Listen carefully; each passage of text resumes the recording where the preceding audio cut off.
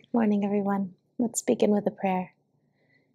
Divine Mother, Heavenly Father, friend, beloved God, Jesus Christ, Babaji Krishna, Lahiri Mahashaya, Swami Shri Yukteswar, and our beloved Guru, Paramhansa Yogananda, saints of all religions, friend and guide Swami Kriyananda.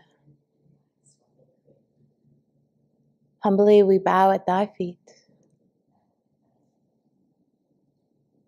Fill us with thy light and thy love, that we may move through the world as channels of your peace. Help us not only to know, but to live.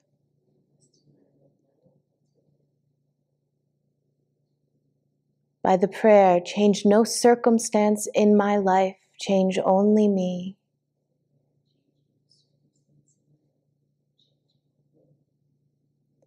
That we may bring that light and healing to all who are willing to receive it. Om. Peace. Amen.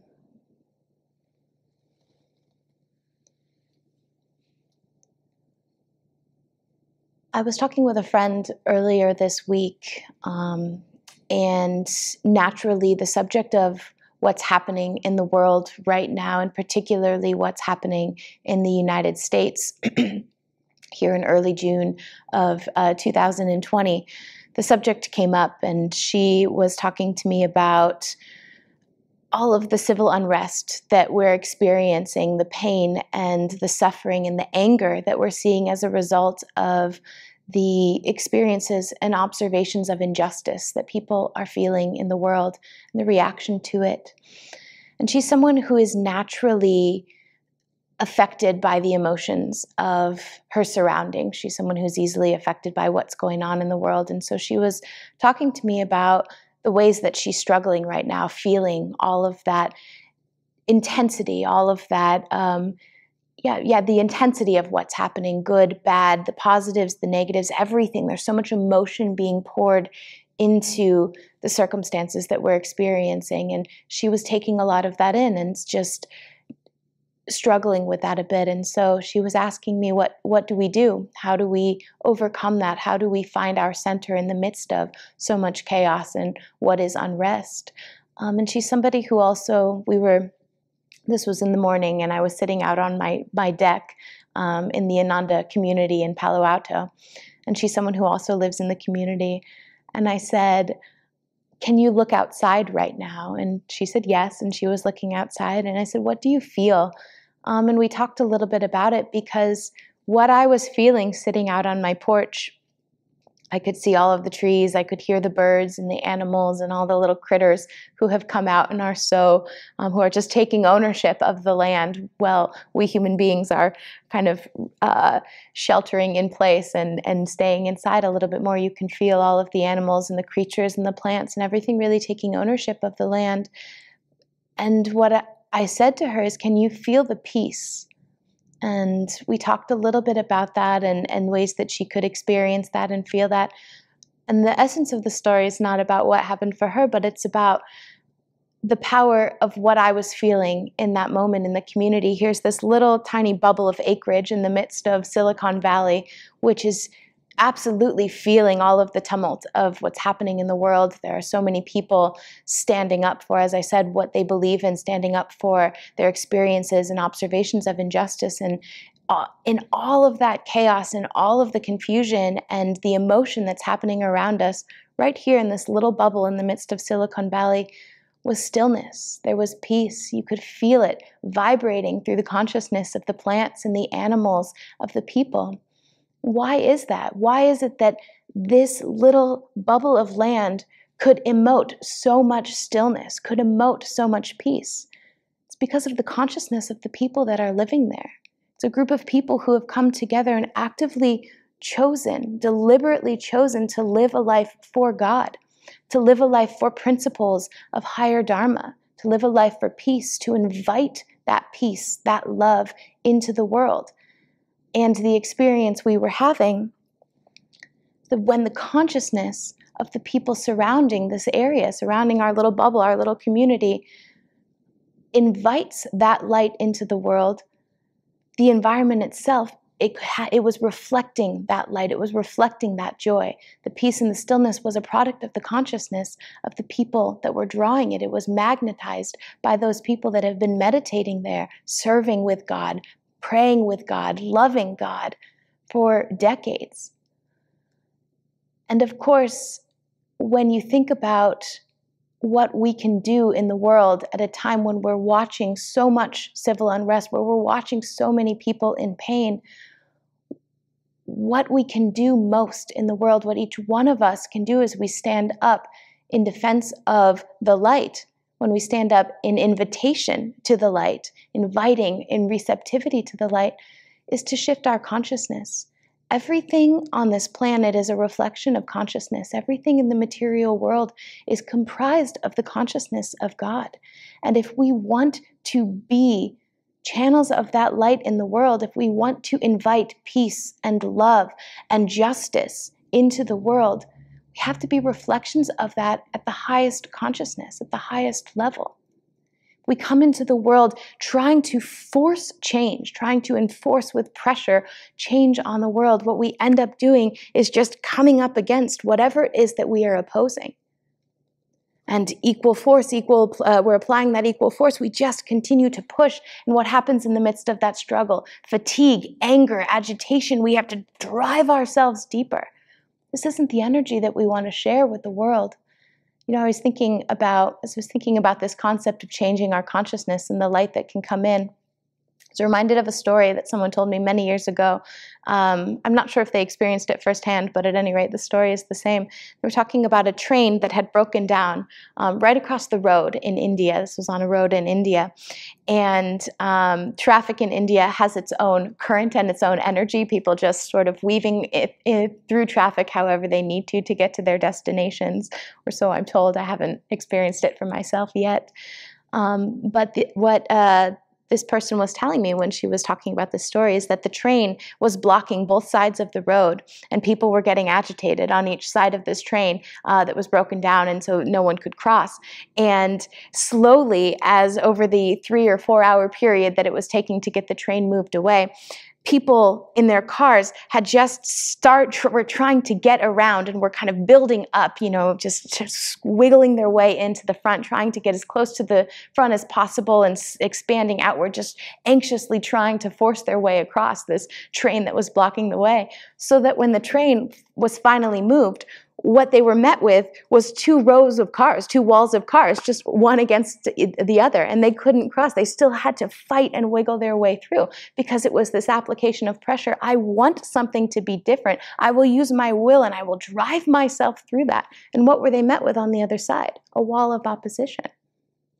There's another option for each one of us, and this is what, over the past week, so many people have been sharing stories from Martin Luther King, from Mahatma Gandhi, are activists who are channeling the light, who are speaking from that place of ahimsa, of nonviolence, of truth, of power, of light. What is the difference there? It isn't passivity that they were practicing. They had great willpower, great energy. The difference was their consciousness. The difference was what they were able to bring from inside, how they were fighting, how they were standing up to injustice. And it's all about our consciousness. I was thinking about Mother Teresa, who said, "Do small things with great love."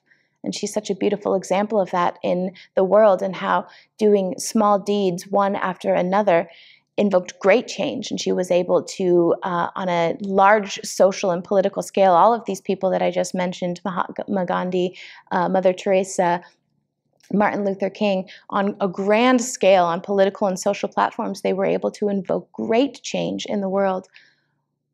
But they were doing it from a place of love. They were doing it from a place of serving the divine, serving divine grace, of serving truth, of serving the light, serving the love of God. And when we do small things with great love, what we find at the end of that is that we can also do great things, powerful things, big things with great love.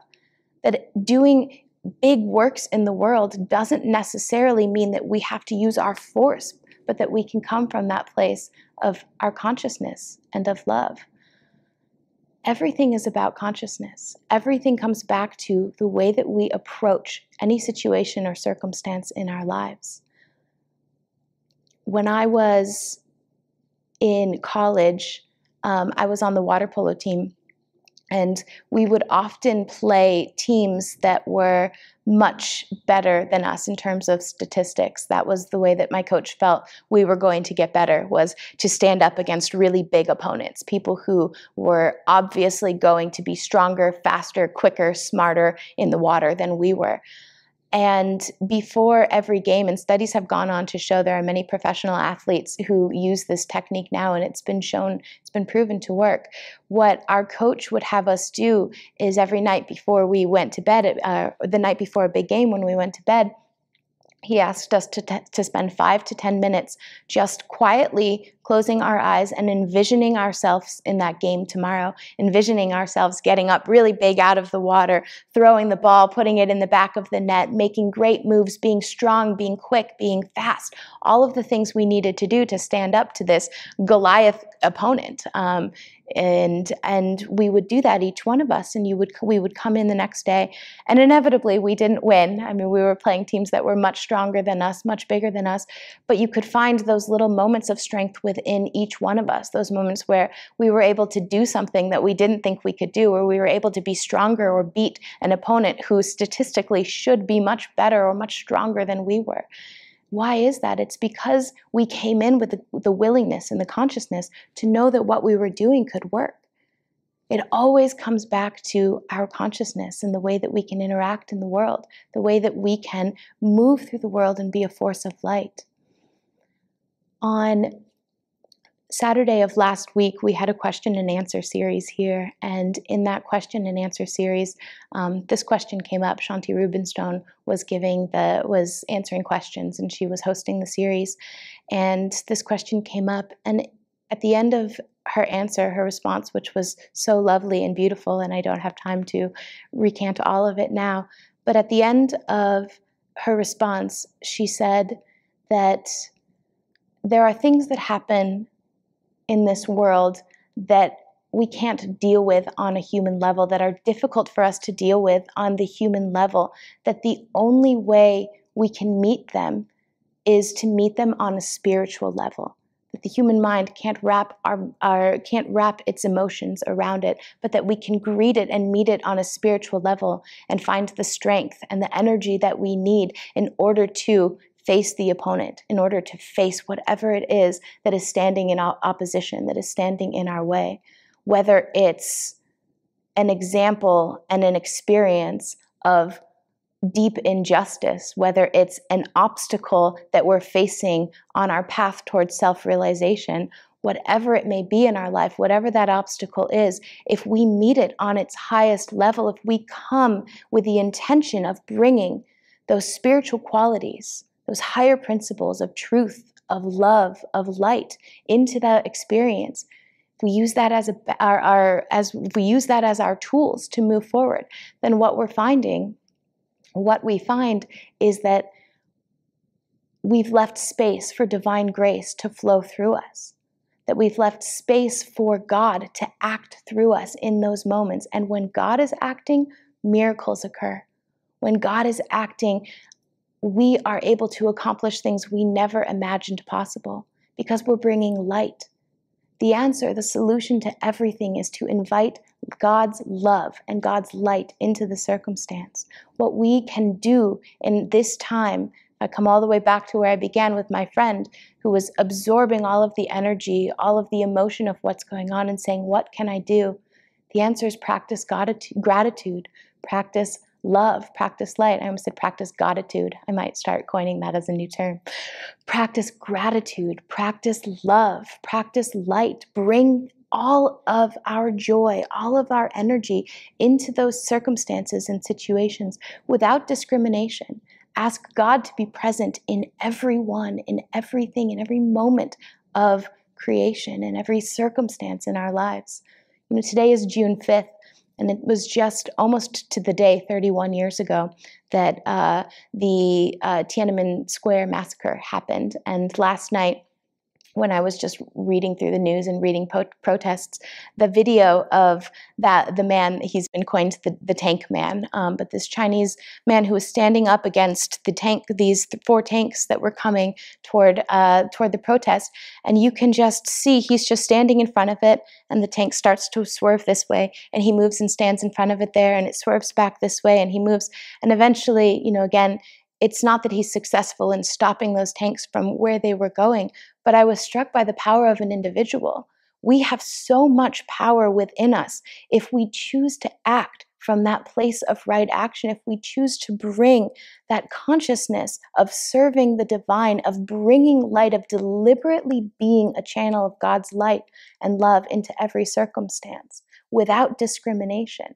This is what's needed to shift the world. The world cannot change by simply applying pressure to it. Consciousness is what creates and manifests everything in our reality, from the material objects and items to the values and the ideologies and the thoughts that we see dancing and weaving their way through our culture and our society. We can change ourselves one at a time, open up in receptivity to that consciousness of the divine, and share that consciousness with everyone that we meet. We're impacting great change. Swami Kriyananda has a song, and in it he says, "You can't beat out the darkness with a stick, and you can't beat out the darkness with hate. It is not with power and force and hate and aggression that we will impart change on the world.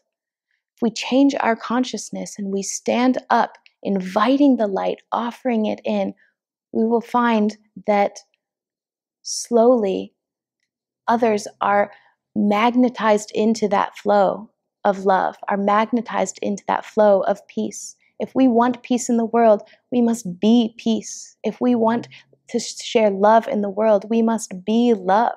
It is up to every single one of us individually to rise up in receptivity to the divine. And it may seem that this change is slow coming if we just start with ourselves, if we just work on our own consciousness. But I'm reminded of the story when the Buddha was self-realized. It was said that when he reached that place of self-realization, that consciousness, the entire consciousness of the planet was uplifted along with him. Each time we bring light into a circumstance, into a moment, into our own lives and consciousness, we are affecting everyone and everything around us. The more that we can meditate, the more that we can pray, and we find in the center of each of those moments, God is waiting for us. Let us practice light. Let us be models and examples of that joy and that peace in every moment and in every circumstance of our lives. God bless you.